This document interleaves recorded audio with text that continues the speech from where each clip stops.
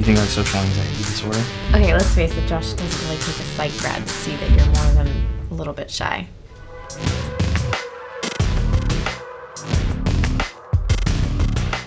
Do you get panic attacks? Sometimes.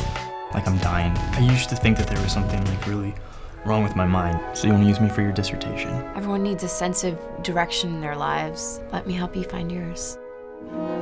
What would it take for you to get rid of your fears? Aurora, I am all the way on this. She told you, didn't she? What, that she's doing a paper about you being a shy stiff? Where are all those people? Yeah, they're homeless. Josh picking them off the streets. Are you kidding me right now? This is a joke, right? Like this is like a party favor or something? Shh.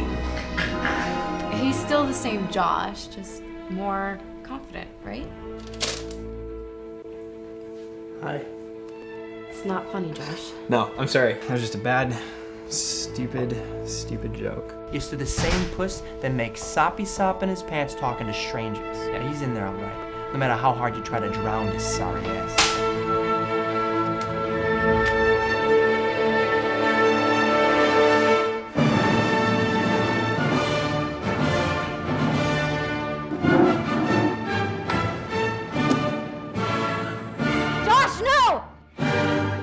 So how do you guys know Josh? Roommate.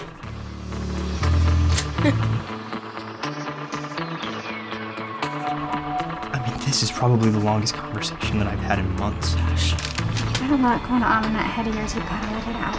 I'm on the edge, yes. That's where amazing things happen. I'll do it.